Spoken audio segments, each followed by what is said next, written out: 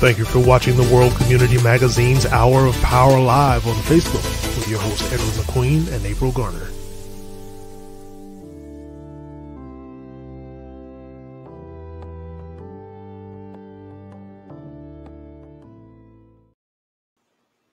Yep, we're coming to you live. Good evening, I'm Ed McQueen, your host today for our weekly program, which now, as most of you know, is on Tuesday, 7 p.m. I'd like to welcome you to today's program. We have an exciting, informational, I'm going to call it giveaway today. We have some very interesting guests. One, as most of you know, will be updating us on our the latest COVID pandemic, and secondly, we got impressed over a number of weeks ago, and we think you're going to enjoy this new organization that has come into play that has already made an impact, especially in one of our foremost organizations around here that's already making an impact itself. So we want to engage you into this our show today, and hopefully you can get the most out of both of them. Okay, so without further ado, we're going to start with what we think is our most knowledgeable person that has been giving us updates for the past year or so, especially on this program and April's network. This is Dr. McIver, Dr. Winston McIver. Well, good evening, Doc. Hey, how you doing? Good. You look well today. Thank you. It's been a long day, long day. So I'm glad you're looking okay. Looking okay. Doc, I was telling the audience, and the audience are going to be looking for some, I'm sure, as you usually have, very interesting statistics and update information on this pandemic that we're all trying to shake and break, and it's causing to some of us a great deal of anxiety and some pain, I guess. So, but statistics and there's nothing like having a good knowledge base on this to make us help make informed decisions. So we welcome you to the program today to do just that for us. First of all, before we go any further, if the audience didn't know, of course they couldn't attend the event that was this past weekend, past Monday, and you were awarded the Humanitarian of the Year award by the Carolina African American Heritage Foundation, and that's headed by the late Benny Swan's wife of Miss Marcella Swans. And understanding that the event was quite a success. We had the MC of Mr. Reggie Dyson, and I think Miss Swan herself, I believe. Okay, right. So if I'm incorrect there, you can just elaborate on that another time. But anyway, welcome to the program, and congratulations again, being Humanitarian of the Year award. Okay, thank you. That was yeah, you are. Unexpected, most appreciated, and like I told them, I do what I do because I'm supposed to do what I do. So I thank them and that kind of thing. I know, Brother McQueen, we talked about COVID, and I think that the information that I'm going to give tonight is just going to kind of focus primarily on South Carolina, Right. at a different time. We can talk about nationwide, worldwide, but we just focus on South Carolina. And I'll kind of give some statistics. I like to do a lot of comparison and contrast. So the first thing I'll start off with is what we call the 7-day average of new cases. Now, a month ago, the 7-day average of new cases was just a little over 1,000 in South Carolina. a little over 1,000, 1,019 to be exact. This past 7 days, the number was 8,400. So it's gone, the 7-day average is going from a little over 1,000 to around 8,400 in a 7-day average of new cases of COVID. Now, that's important because what it says is that this is definitely passing in the community. It's definitely spreading in the community. Now, I want to make a differentiation before I go any further, because I'm getting a lot of questions about COVID-19, the different variants. This Omicron variant appears to be less deadly. However, it appears to be much easier transmitted. As I told other people, we'll be talking about COVID-19 in 2025, in 2030. This will eventually, a flu. Eventually, the thing about it is with the flu, you're still talking about, anywhere between 20 to 50,000 deaths a year attributed to the flu. So, there's still a lot there. However, with the way that COVID is mutating and changing with these different variants, although this Omicron variant appears to be less deadly, we don't know if the next variant will be more deadly, even less deadly, but it certainly is just as transmissible. This past week, I had over 60 patients visits with COVID. Now, the way we handle COVID in my office is if I get a call from a patient that says they've got COVID, we set them up for a telemedicine visit. In other words, I want to know exactly how they're doing. I want to know what symptoms are they having, because some of these symptoms range from very mild to just a little bit more than, a cold. However, these people that I saw last week were sicker than that. They weren't necessarily sick enough to be in the hospital, but they were sick, and they were sicker than what the average person would have with flu-like symptoms. So as these variants change, symptoms will change. We see now with this variant, there tends to be more of a throat issue with this variant. More people coming in with sore throats, as opposed to previous variants where they had more chest issues, lung issues, even some diarrhea. But this tends to be more of an upper respiratory throat type situation, where people get confused between strep, the flu, and COVID. And just to talk about that, flu is on the rise too, which is what we expected in the medical community. As people are wearing masks less, the flu will, come back more. People are kind of confused. Why aren't we talking about the flu anymore? Last year in 2020, but we weren't talking about the flu because people were wearing masks. Now that more people have gotten vaccinated, the guard has kind of been let down. You're always going to have that segment of the population that's just not going to wear a mask at all. But that's been a big contributor to the flu increasing, particularly in this area. So should we be more aware now? I mean, more concerned now that could be a double whammy, regular flu. Definitely. Yeah, definitely. Because the thought is that let's just give a typical scenario. I would just give this scenario. You got a kid that comes home from college. They come home from college and they pass it to somebody. That somebody can pass it to somebody else. So again, the concern is the transmissibility of this, how easy the spread is. One of the other things that we look at too is that something called the percent positivity, or the positivity rate, meaning of those that get tested, what percentage of those come back positive. Now, an ideal best practice positivity rate is less than 5%. Keep that in mind, less than 5%. Last month, the positivity rate in South Carolina was 26%. That's about 1 in 4. Now, the positivity rate is 33%. That's 1 in 3.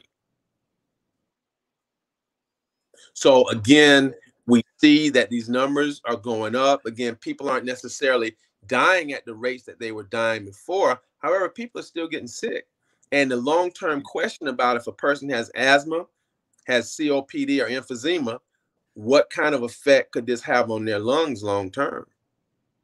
So that part of the story is still to be determined, but the positivity rate is 1 in 3, or 33% now, as opposed to a month ago, it was 1 in 4, or 26%, with best practices being less than 5%.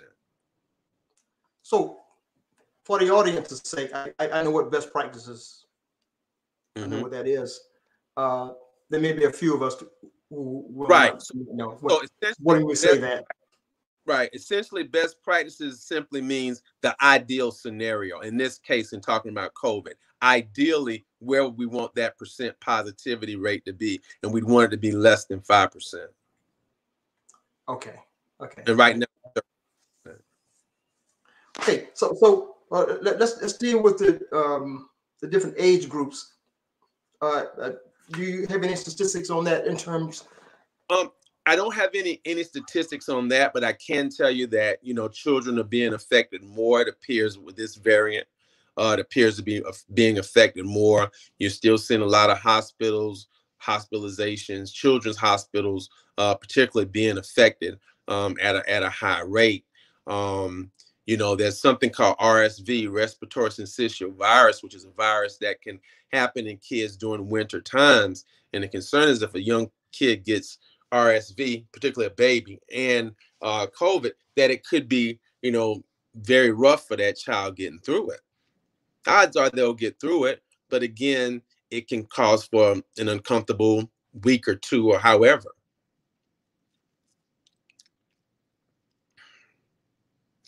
One thing I want to mention too is that last week, there were over 113,000 cases in South Carolina of COVID.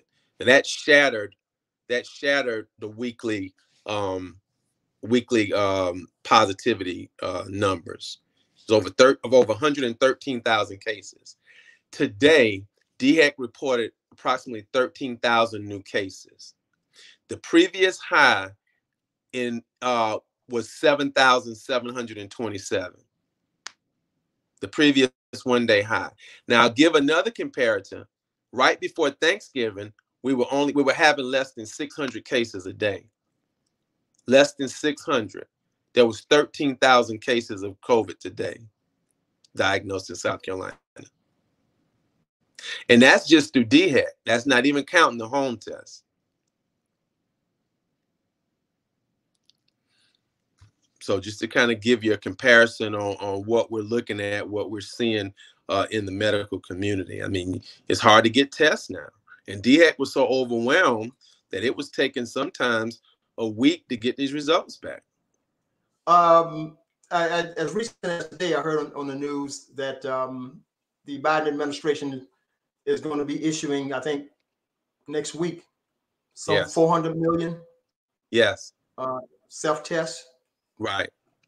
It's either going to be 4 or 8 tests per household. Four per household. Yeah. At first they said 8, but then I think they knocked it down to 4 right now, just to make sure supply and demand issue right now for that. So again, I think that's good. I think, the more information you have, the more you can govern yourself accordingly when it comes down to infectious diseases. Such as COVID, which we've never seen anything like this before. So that's one of the big things that we talk about. Go ahead. Should there be some concern about whether your average citizen is capable of carrying through with the test, especially the self-test that you can get at the drugstore or grocery store today? The instructions they're not, well, to some people they may not be that simple. Okay. Right.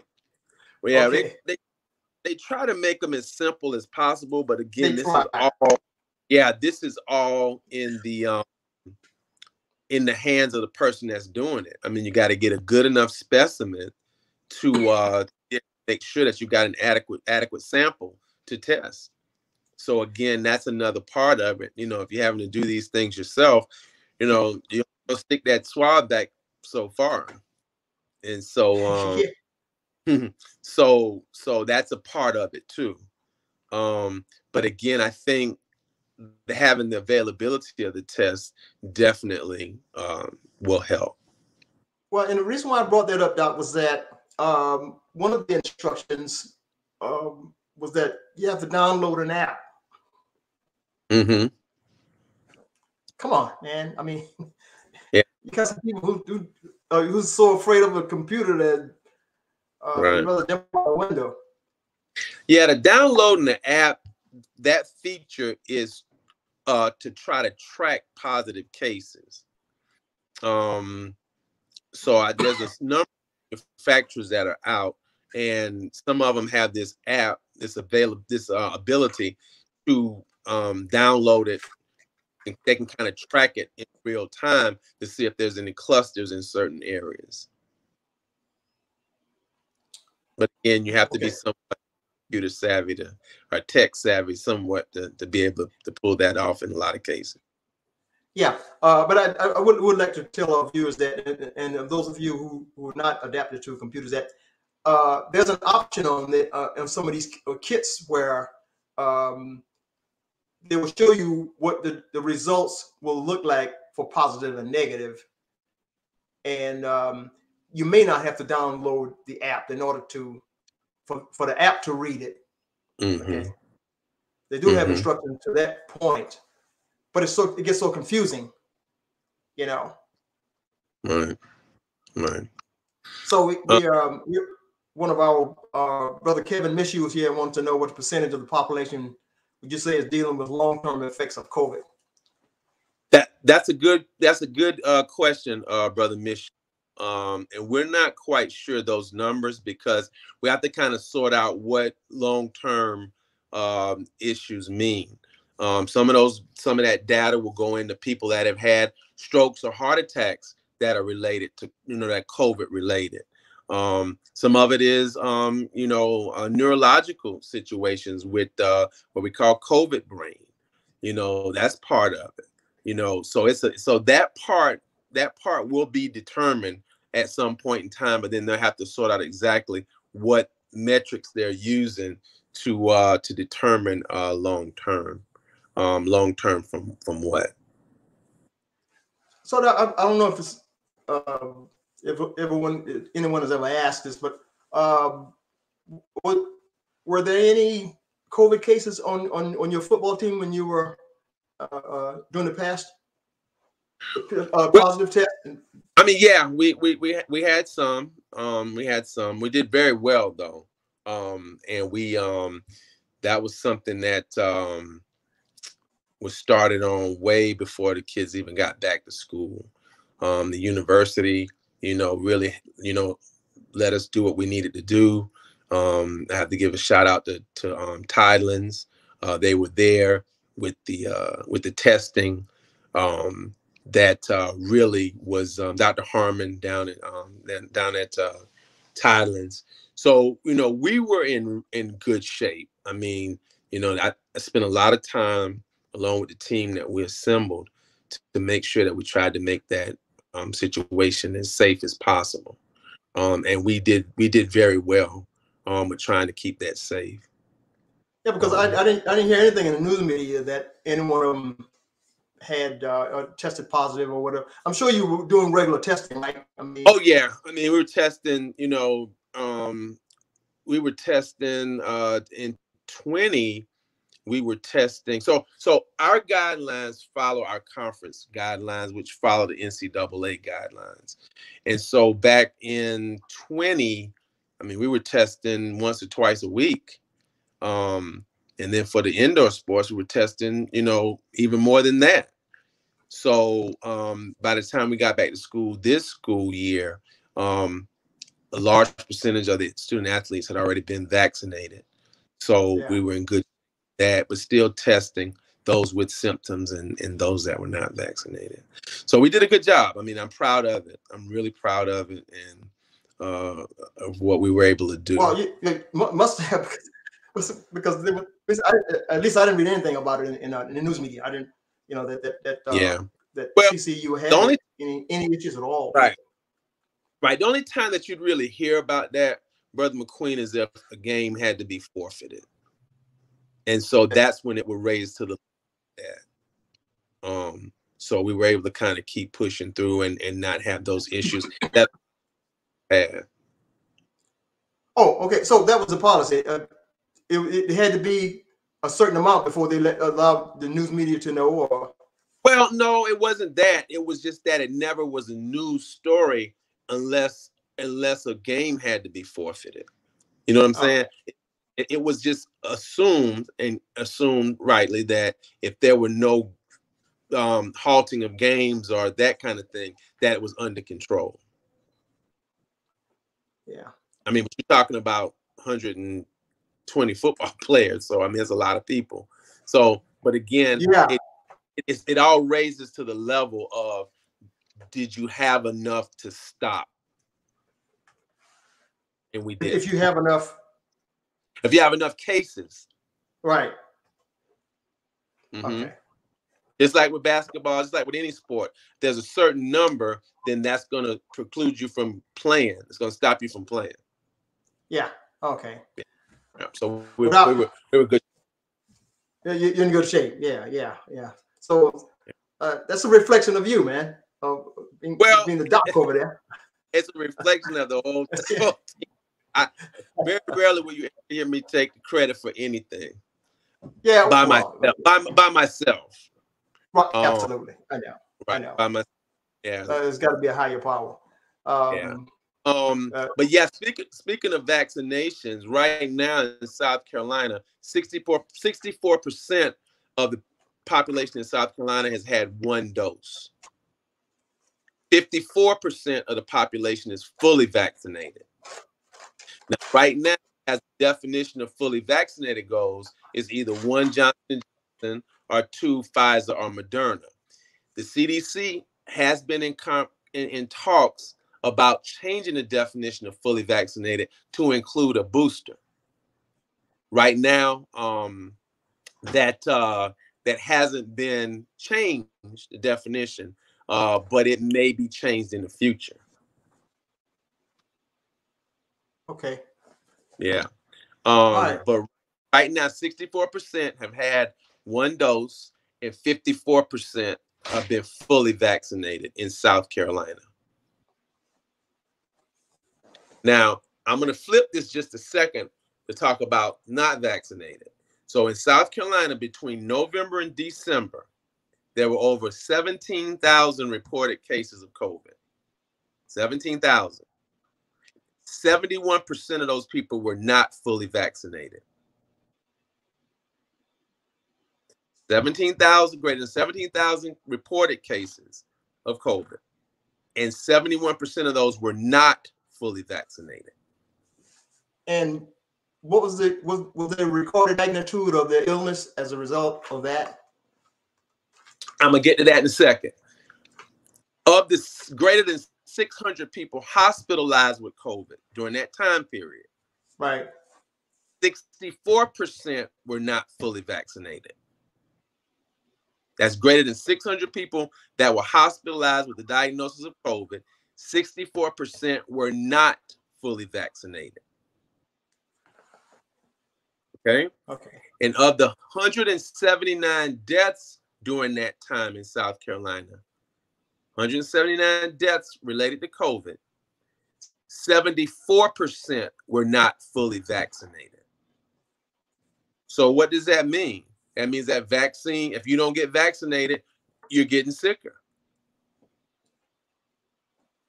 Now, was it determined that they had underlying conditions? They didn't give that kind of determination on that. It's just whether COVID was a part of their diagnosis. Okay. A lot of them probably did have underlying conditions. A lot of them were probably over 65, over 50. But again, when you're talking about, 3/4 of the deaths during that time period the people were not fully vaccinated. That's amazing. Yeah.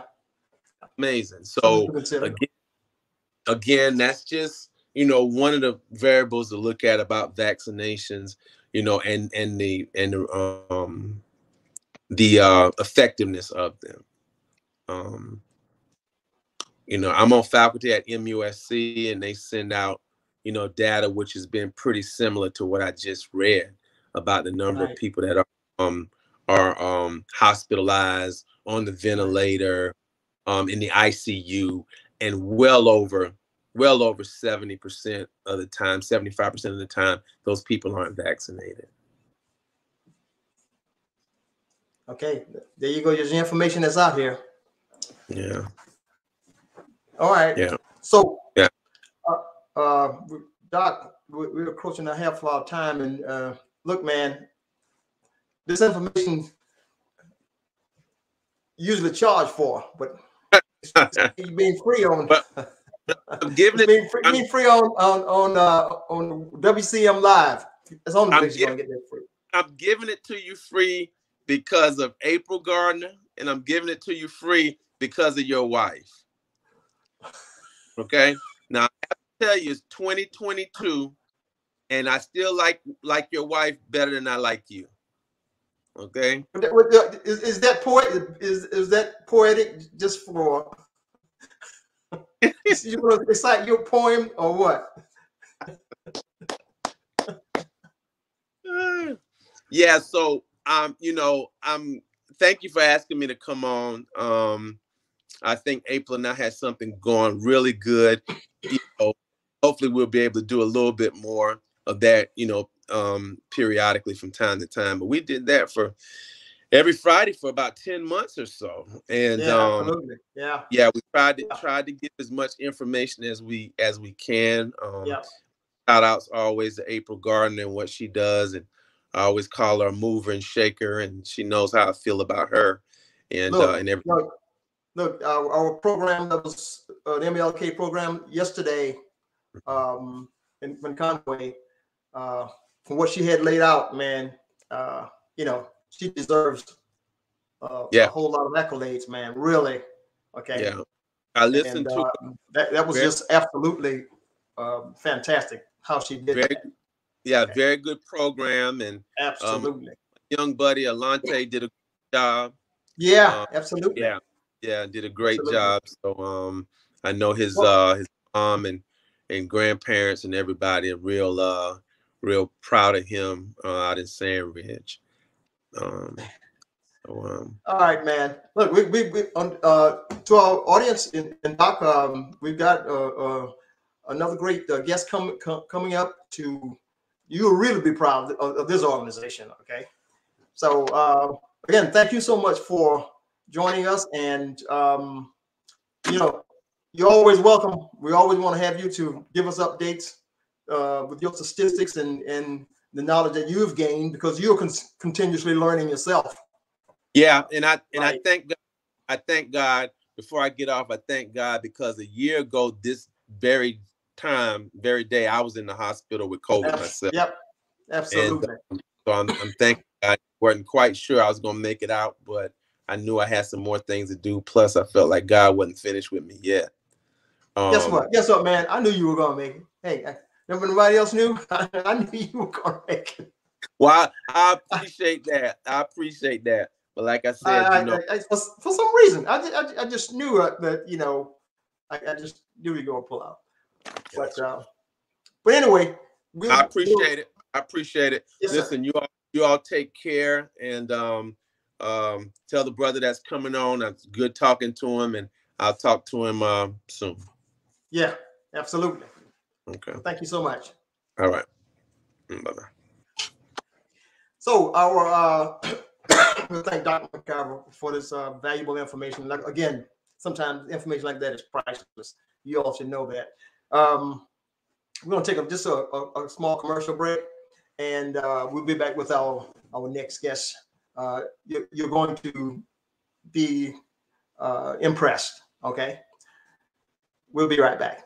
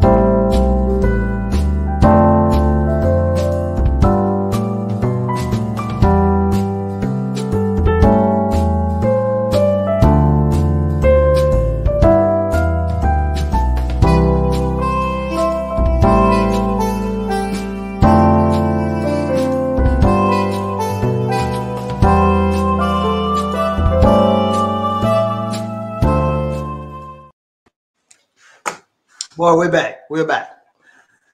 Good evening. We're back. Again, I'm Ed McQueen, your host for today's program. As we left off a few minutes ago,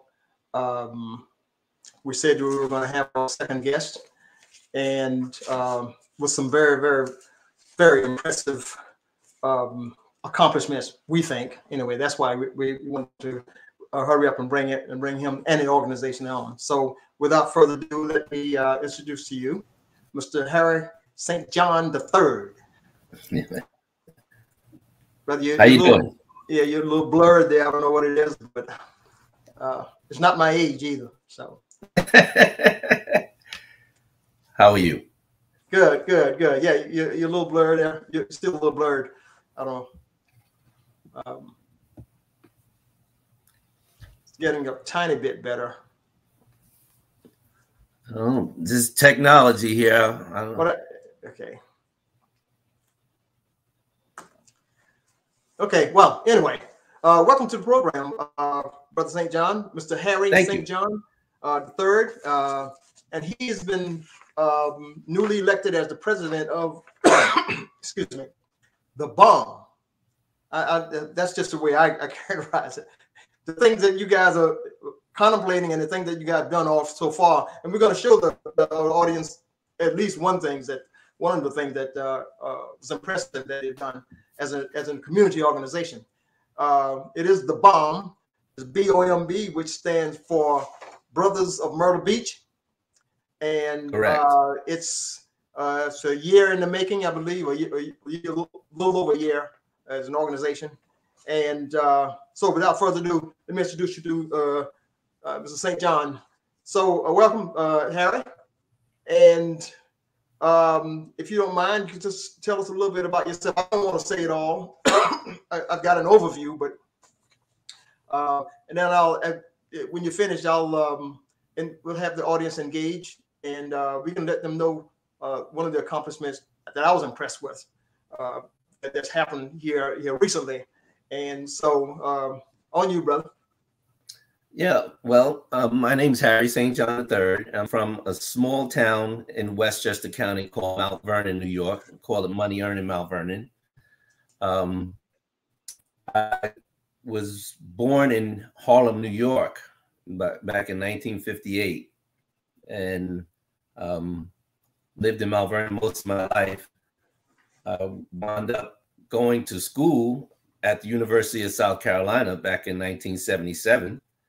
So I was there for a couple of years, and I loved the South, and always knew I was going to come back to make South Carolina my home. And been here officially November 2018, moved here, and it's been 3 years now that I've been living in South Carolina. Okay, well, I'm just going to I want to tell the people about what I saw, what impressed me the most, Harry, and that was that on January 4th, which it was a couple of weeks back, you brought your group. Well, you weren't there, but your group came there, your local group, excuse me, and you just saw it fit to recognize and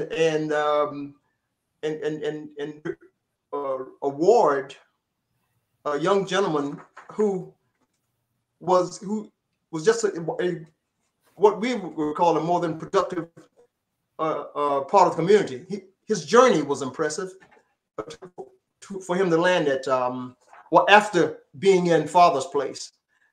So, and what your group did was awarded a monetary award to a gentleman. The recipient was Michael Lance of Father's Place, and he's a Conway native. He was impressive to the point that your group saw it fit to hey, let's recognize him and let him know that that you all will be there for him, and resources as a community organization. So let me back up a little bit. My understanding is that you started off with just as a golfing organization, at least the local ones did. Is that correct? That is true. That is true. I'm new to the bomb. Actually, been involved with the bomb August of 20. Been involved with the bomb for about a year and a half. We are to have fellowship. Breaking up on us there, Brother Harry. Is that better? Well, you're still kind of blurred. I don't think the people have ever gotten your face yet. Okay, you're getting better. Well, I don't know. Yeah, well, you're getting better there. Yeah. Better. I'm closer to the screen. Yeah, and yeah. Well, you were much clearer. Let the people know that you were much clearer earlier when we were previewing you. So I don't know what happened. I didn't do anything different, but as I was saying, we primarily came together to play golf.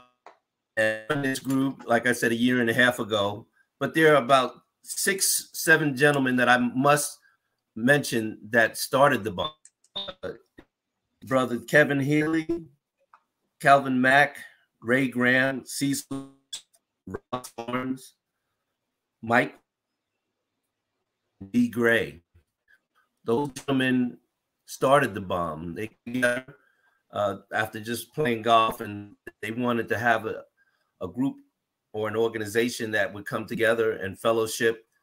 And besides playing golf, we decided to give back to the community, because we were fortunate enough to be able to have worked and retired, and now we're able to give back. So that's what we chose to do.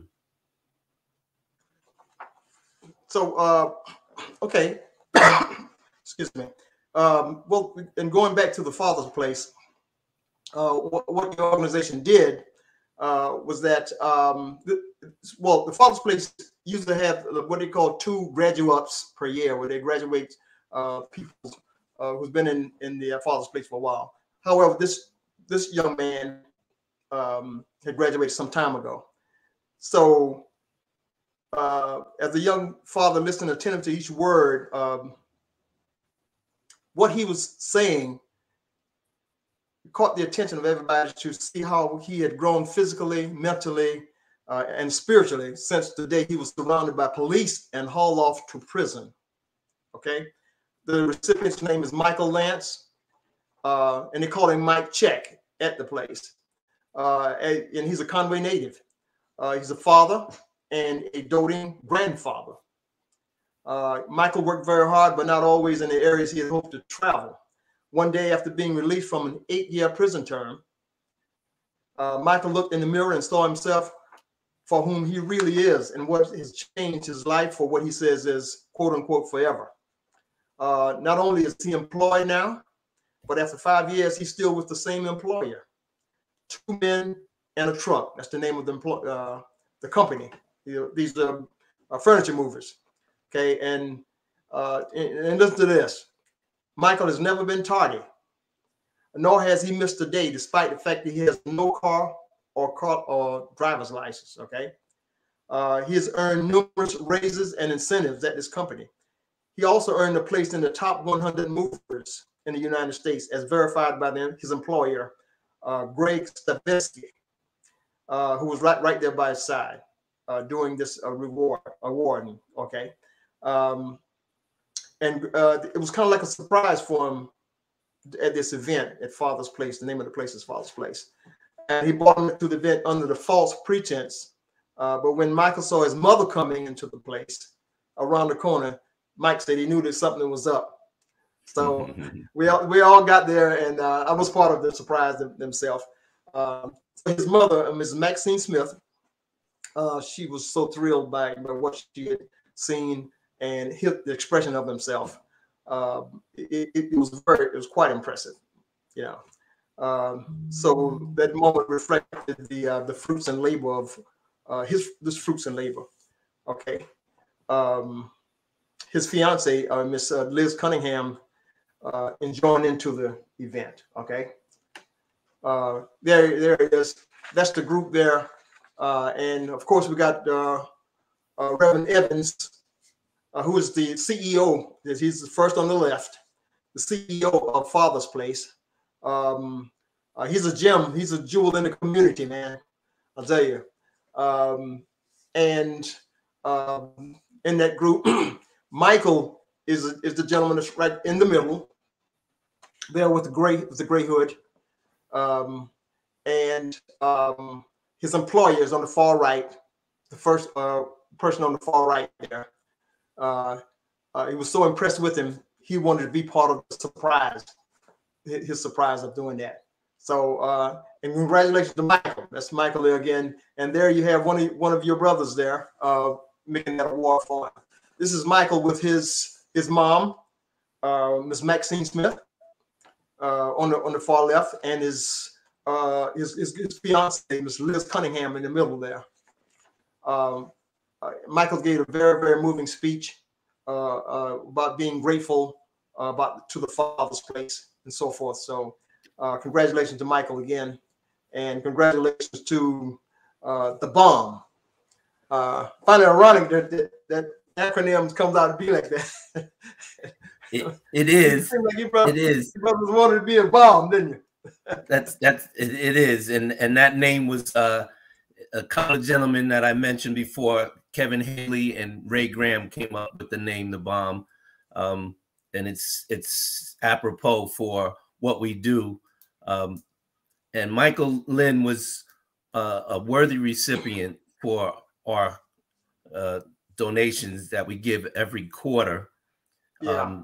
And we vetted into several, possible recipients. And one of the things that really impressed us about Michael was missing work for 5 years and the situation that he was in with no car and that sort of stuff. And that really resonates with people, especially in these days and times with being out of work. This brother has never missed a day, and without a vehicle, that's something that should be recognized. Should be recognized.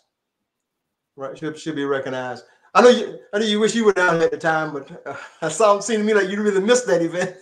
Yeah, I was actually in New York visiting my grandkids and my children. I have 5 kids, so they needed to see their dad, and we needed to feel and touch everybody. So a little bit more about. I know you've all been in existence only a year and a half, I believe, right? Something like that, 2 years. Yeah, we've actually, like I said, BOMB actually came together in 2016. Well, these gentlemen that I mentioned earlier, but we became a group or organization around 2019. And Kevin Haley is our golf director, and he is the gentleman that really stirs the drink. He's the straw that stirs the drink as far as the BOMB is concerned. He's always out canvassing and looking for new members, and that's what we do. Golf is a great communicator, so to speak. It brings all nationalities together. And I always say when I speak to people about golf, the best thing about golf is really not the game of golf. It's the people that you meet. It's the camaraderie and the people that you meet. I played with judges. I played with doctors and lawyers. I played with great athlete figures, Lawrence Taylor, Dr. J, Meadowlark Lemon. But we all have one thing in common, and we're all trying to get that little ball into that hole with the least amount of strokes. And it doesn't matter whether you're black, white, your nationality, your height, you're fat, you're short, you're skinny.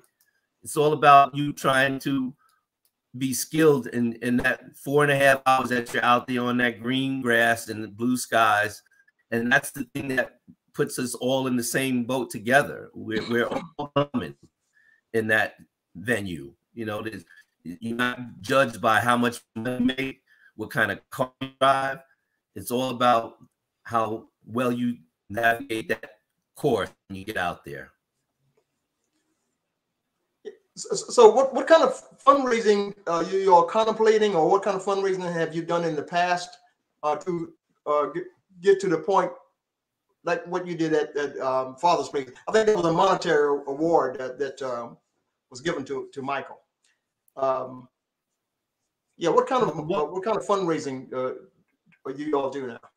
Well, we actually don't fundraise. We're a group. We're not a nonprofit organization or anything of that sort. We're just a bunch of brothers that come together and play golf predominantly. But at the same time, we're fortunate enough to be blessed. Most of us are retired. We do have some members that are younger and still working, but we've been fortunate, and life has been good to us.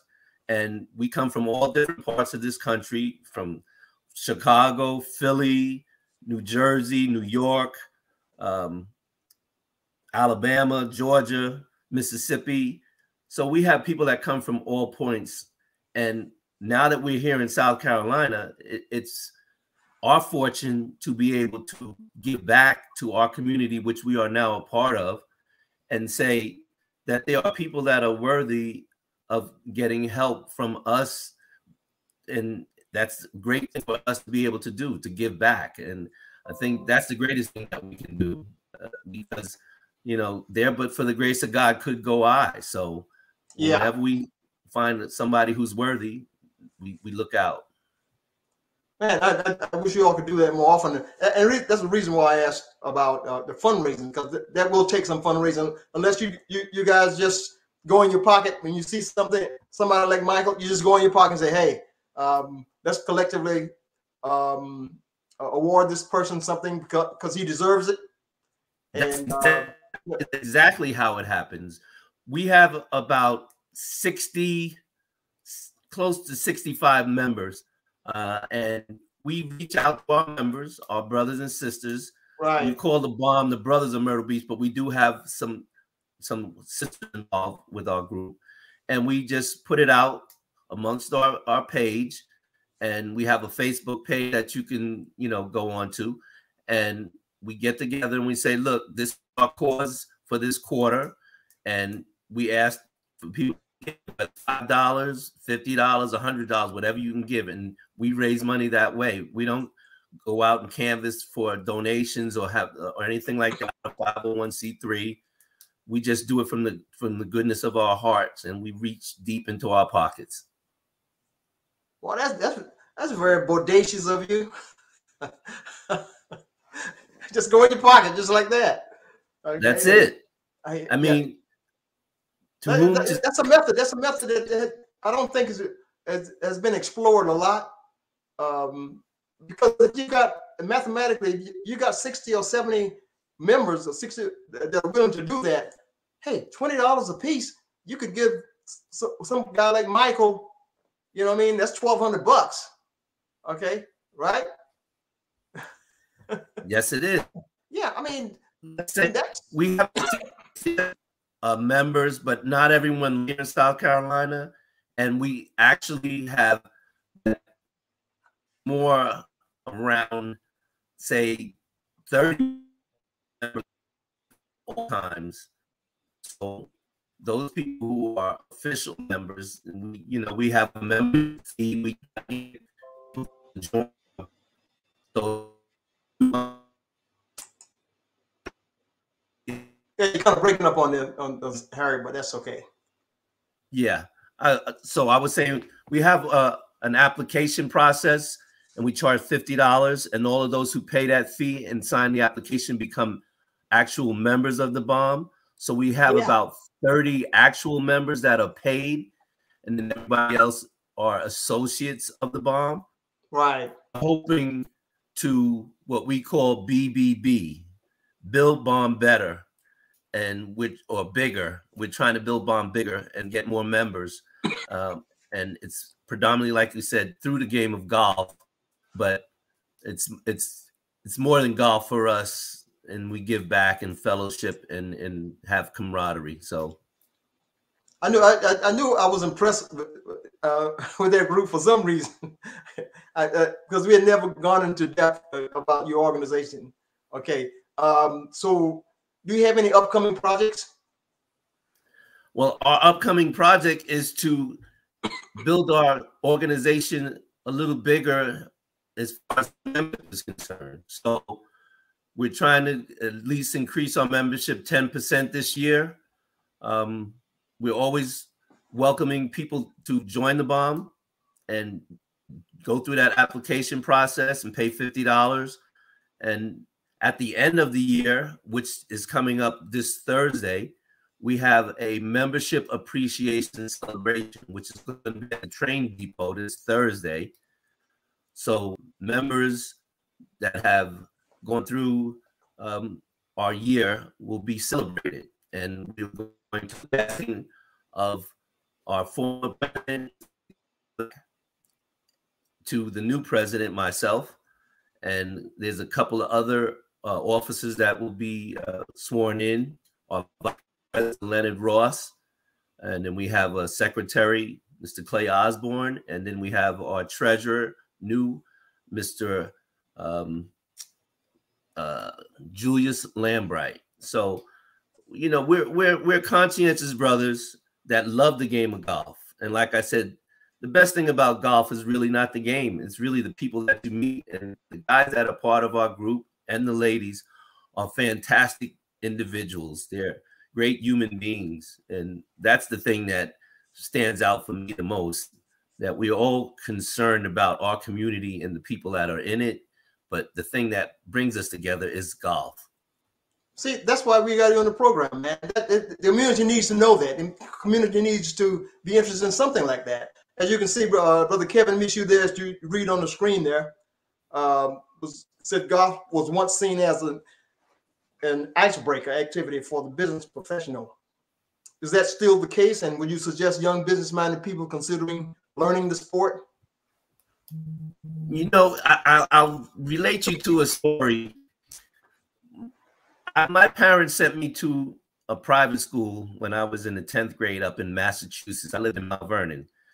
And the school had a country club as part of the campus. It was a golf course. And I'm in the 10th grade, 15 years old. And I didn't think I would ever be playing golf. And I never even picked up a club. And I said to myself, well, I really wasn't going to be able to be afforded the ability to play, because at that time, golf was a sport for rich white men. But as I fast forward, you know, I wish I had known what I know now. But I started playing golf when I was 40 years old. I had an opportunity when I was 15, but I didn't play it until I was 40. And golf, there's so many things that happen out on the golf course as far as business is concerned. So that's an icebreaker for sure, the game of golf. I met so many people through this game, and we're all common. You know, nobody says I'm a doctor, I'm a lawyer, what have you. And you get to know an individual after you spend 4.5 hours out on the course with him. Yeah. So, man, Harry, look, man, it's been a pleasure just having you on the program, and I'm glad I got to know the organization itself. I was impressed, and I'm sure my co-host April is impressed. So, which you met earlier. So we hope to have you on again at some point with some new developments. I'm sure you're going to have new developments of a new award that you all are going to be given. Okay. Yes, we will. So we will definitely be having another recipient. And like I said, that's what the BOM is all about, giving back to the community at large. Yeah. We're all members of Myrtle Beach, and we want to make sure that our community. Hey, Harry, I like that strategy, man. You don't have to go and have a fundraising event. All you do is just ask somebody to come up and, hey, let's give $25, $30 a piece, about 60 people. You got 1,000 or so. You know, go back, start working again. That's it. It's that simple. It's that simple. Just that simple. We do it from our heart. From your heart, man. Okay, man. Look, congratulations again, and Godspeed. And again, and we'll be talking more. We got communication. We got some of the emails from some of your members, and we'll be communicating on a very frequent basis. Okay. Thank you so much for having me on. And like I said, we want to do BBB, Build Bomb Bigger. So thank you again for putting this on. All right, the bomb. All right. Okay. Thanks so much again, Harry, and we'll see you. Man, that was some kind of interview there. And to our viewers, we have guests like that because we think the information that they spit out sometime like that, you never know who it reaches, and what that person can do with that type of information. So it's not wasted. So anyway, our time is up, and with many thanks to my co-host, Miss April Garner. She's behind the scenes today, and to all of our viewers, thank you so much for tuning in today, and we'll see you next week at the same time. We've got some community announcements. Okay. Oh, great! Forgot about to leave that. So let's start with some community announcements. What do you say?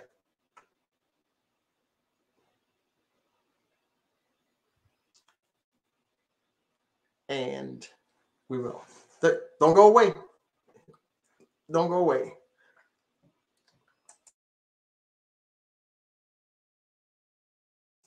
We have some announcement coming up, and while they're being prepared, again, congratulations to the MLK committee yesterday and over the weekend. What a fantastic effort and fantastic program that went so very well, especially on Monday and Saturday. Again, and here it is right here. We got the live this on Monday, January 17th, which was yesterday. We had the MC. You're gonna enjoy this young man. Okay, you're gonna be impressed with this young man. Okay, Master Alante James, and he was kind of like the master of ceremonies, and guided it very well. Congratulations, brother, Master Alante. So, and we had as guests, we had Dr. Sean Johnson, Dr. Lakeisha Hudson, Dr. Cedric Blaine Spain was absent, but his information was read. Of course, Mr. Kevin Mishu, and lo and behold, we had our two ardent political shakers in Conway now. The infamous Councilman Larry White and our newly elected councilwoman, okay, Amanda Butler. Congratulations to Ms. Butler again for being elected, and hopefully you're going to carry on some good things for us back in the community here. And the 2022 MLK Celebration keynote speaker was finding friends, creating coalition, and stitching strategies. Organizing lessons from Dr. Martin Luther King Jr. Ms. Melissa Harry will be this Saturday, January 22nd. Okay, Ms. Melissa Harris Perry, PhD. She's a noted scholar, television host, political commentator, and public intellectual. Now, if you don't know, if you've never heard her, you're in for a treat. Okay, it's this Saturday at the Wheelwright Auditorium at 7 p.m. at Coastal Carolina University. Ms. Harris will be the keynote speaker there. And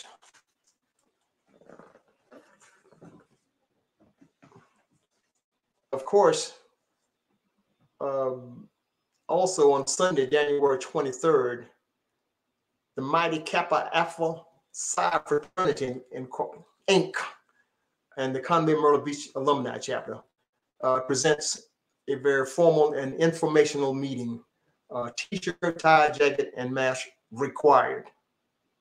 Not T-shirt, but okay, shirt, tie, jacket, and mask required. This Sunday on January 25th at 4 p.m. It'll be at the Coastal Carolina University Science Center. That's that. Most specific location is on 301 Allied Drive, which you get on the university's grounds, okay, in Conway, South Carolina. It's at Coastal Carolina University Science Center. The ushers are united, spectacular, helping encourage respect and structure. That's an acronym. The usher is an acronym for that. And it's a group that has outreach services and local churches. In order to save a child's life, the whole village is needed here. Saturday, March 19th, 2022, it will be at the Wastonia Recreation Center at 100 Recreation Place in Marion, South Carolina. I'm glad to put Marion on our communication list here. It's in Marion at 100 Recreation Place in Marion, South Carolina. Guest speaker, Ms. Glenda Skipper, one child at a time. Other on-site representatives will be there, DSS, DJJ, and Marion County Sheriff Department. So save our children. It'll be from 2 p.m. to 5 p.m. This event is open to the public and refreshments will be available. Gatekeepers Foundation Building and Future Protection. You can reach these people at Kenough, K-E-N-O-U-G-H 1 @gmail.com.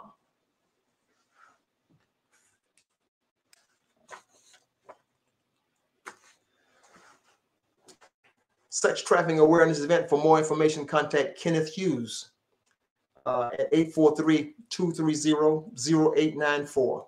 Again, 843-230-0894. There you have it.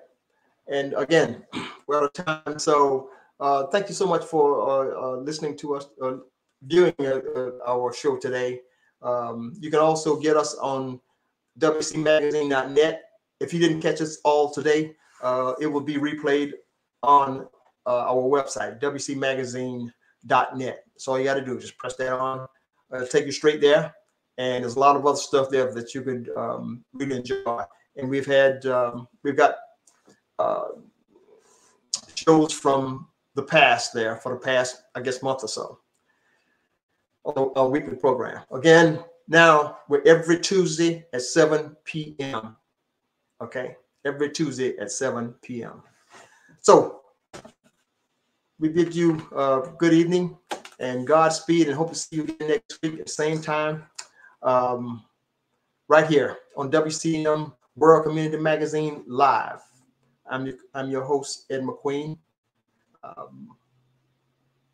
We'll see you next week. Godspeed.